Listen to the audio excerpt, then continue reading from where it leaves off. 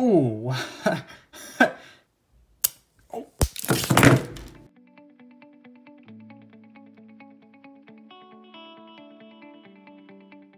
A couple months ago, I made a video about these. These are 2.7 volt 500 farad supercapacitors. In that video, I talked about what supercapacitors generally were and some stuff that you could do with them, and I played around with some of these individually.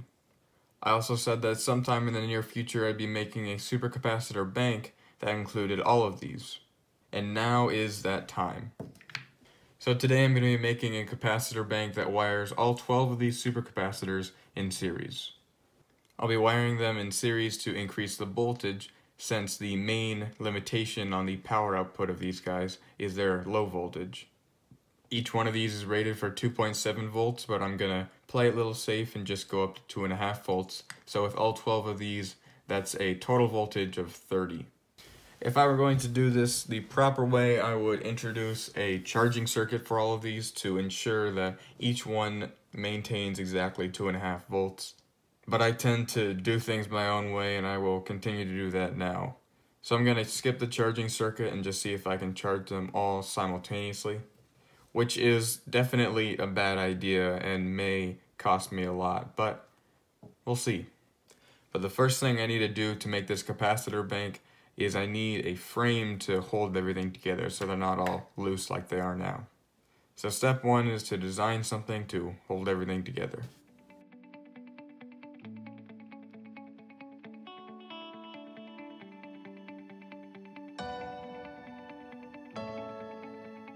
Now that I've got the capacitor bank frame designed up in CAD, I can go to 3D print it on my newly finished large format FDM 3D printer. This will take many hours and will be a good solid test print for the new printer.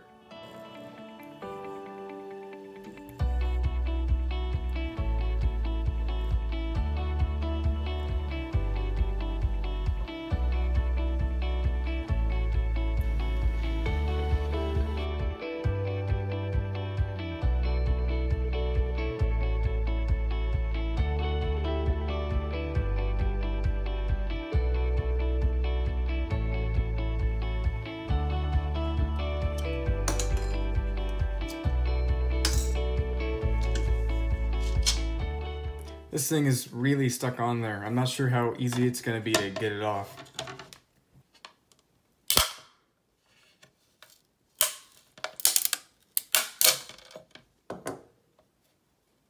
There we go. That's a good looking piece. This is the first sizable print that I've done on my new big 3D printer, and it's definitely turned out really well. The whole thing is very rigid. It could definitely use a little bit of cleanup, but it doesn't really need it. So I've got my frame piece here, which turned out pretty well, and then I've got all these supercapacitors which will attach to it.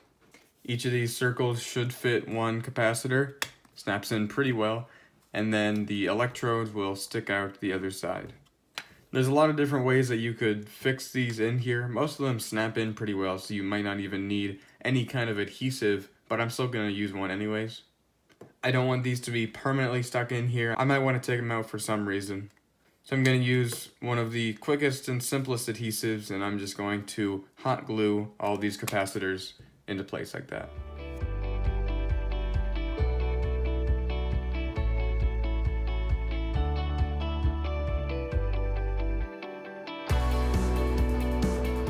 So I've got everything glued into place here. It's not the best gluing job. I definitely use too much in some places and too little in others, but it'll do.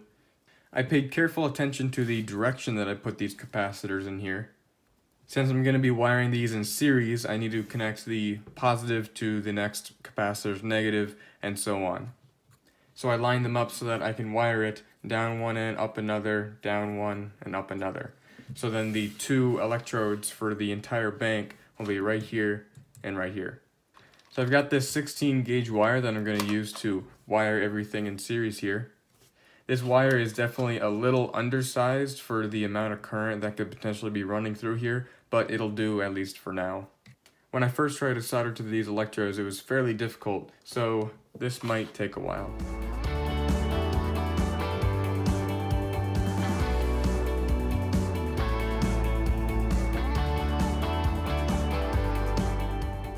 After about an hour of soldering, I've come up with this. You might notice that I disconnected one of these capacitors here, and that's because when I tried to apply charge to it, it didn't draw any current. So for whatever reason, this capacitor is dead. In the end, it's not the most beautiful soldering job by any means, but it'll still get the job done. And this thing is pretty massive. It's got quite the weight to it. By the size alone, you can guess that it could store a ton of energy. So this capacitor bank is 12 500 farad 2.7 volt capacitors. When charging it up, I wouldn't really go beyond 2.7. I'd just stay down at 2.5. That would mean that with all 12 of these in series, it'd be a total of 30 volts. And like a battery, the capacitance only increases when wired in parallel. Since we don't have any parallel connections here, the capacitance for the overall capacitor bank remains at 500 farads. So we can use this to calculate the total energy that can be stored inside this capacitor bank.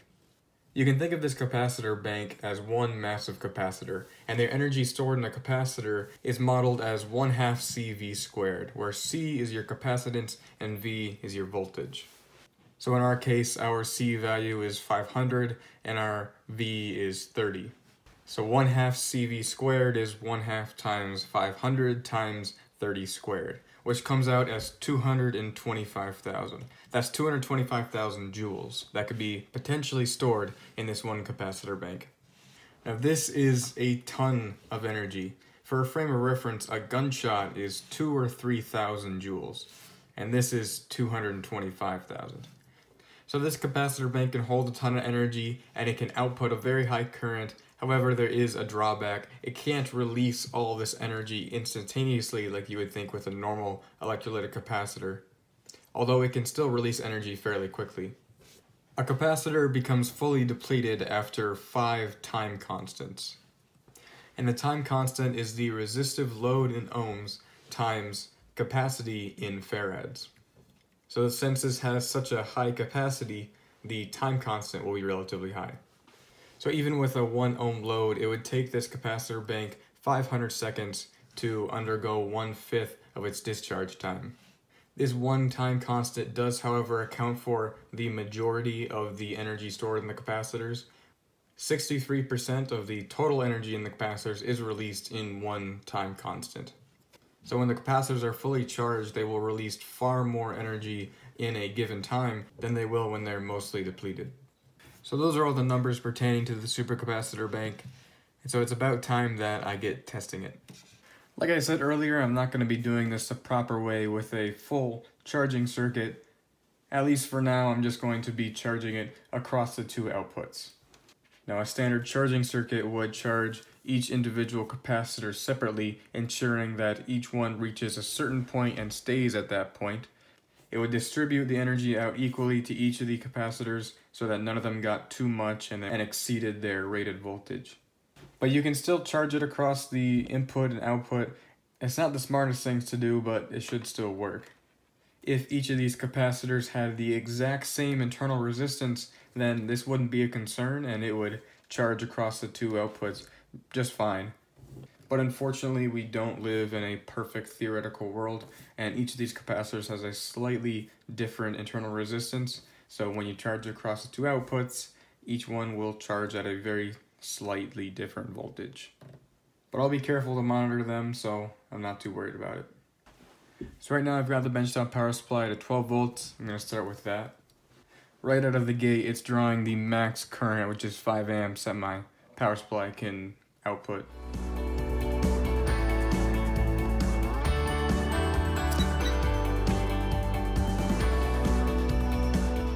So the total voltage is now at 12 volts. I'm going to go ahead and check all of the individual voltages for each capacitor to ensure that they're around the same area and not getting too close to the 2.7 volt rating.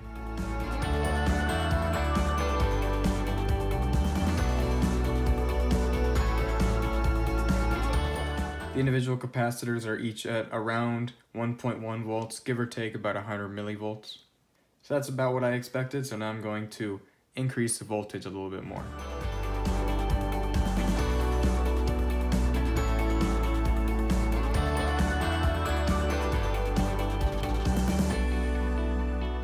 So So it looks like this capacitor in the corner here is taking the most charge since it has the highest voltage. So I'm going to keep on increasing this voltage until this one in the corner gets around 2.5 volts. At that point, any more increase could potentially destroy the capacitors.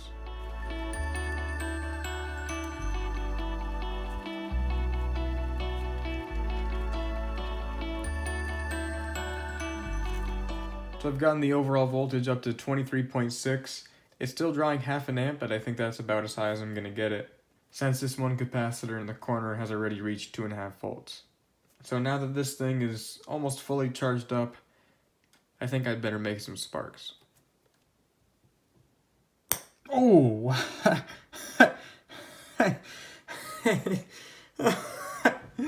Oh! That was really good. Oh, my heart's pumping. Oh! Oh! That wasn't just sparks, that was plasma. Oh. Smoke's coming off of that. Oh, that's very fun.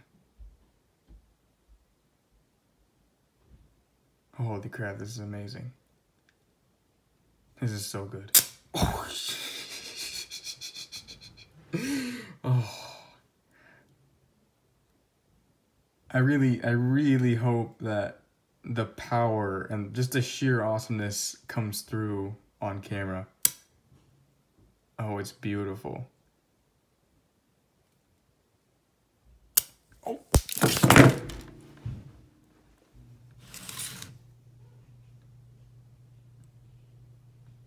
That was bad. Oh.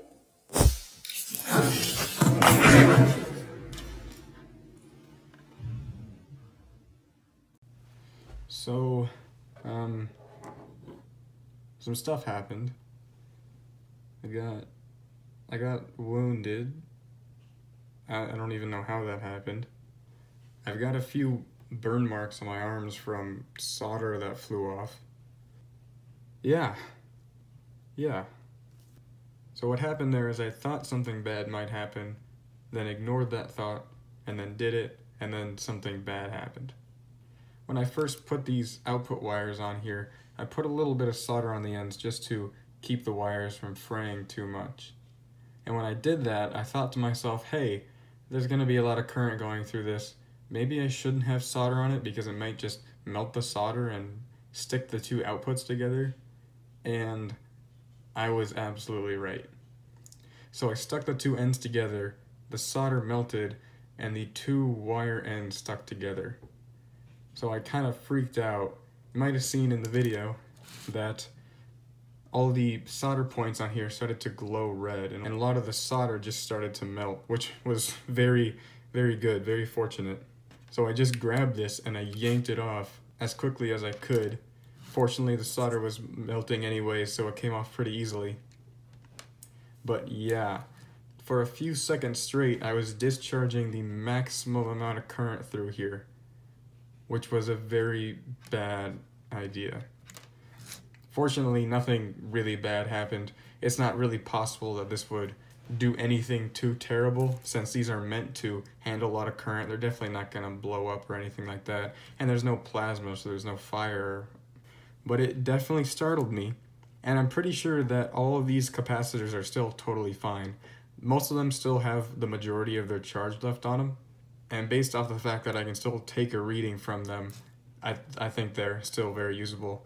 Which also makes sense since they're meant to store a ton of current and they're meant to handle a lot of current. But I think that accurately shows how much power this thing can have. Not only does it create beautiful sparks that may or may not be creating plasma, but it can almost instantaneously melt solder. So hypothetically, it could melt steel at a point maybe. But just based off the nature of supercapacitors and capacitors in general, this thing really isn't dangerous. I mean, it's already super low voltage.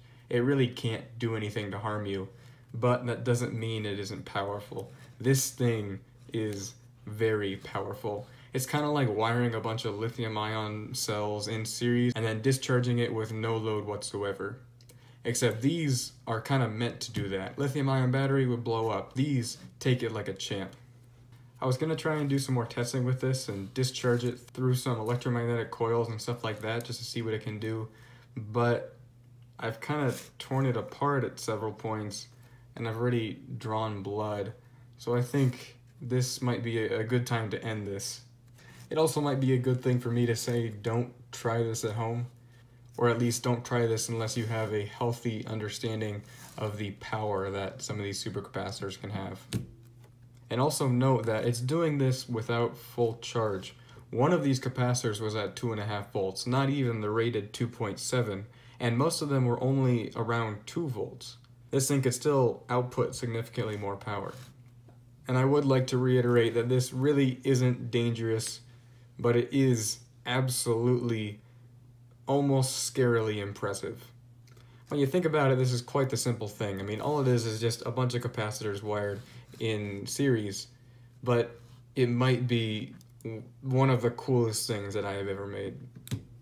I'm really not sure what I should do with this, so I'd be very open to suggestions about what I could try with this, maybe some experiments, different things that I could make that could use a lot of really high current. I think this thing could power a lot of really cool devices, and I'd love to know what other people would like to see done with this. So there you go, a 30 volt 500 farad supercapacitor bank. It's certainly a beautiful thing to look at. And I will definitely do more things with this in the future, but that's all I have for now. Bye.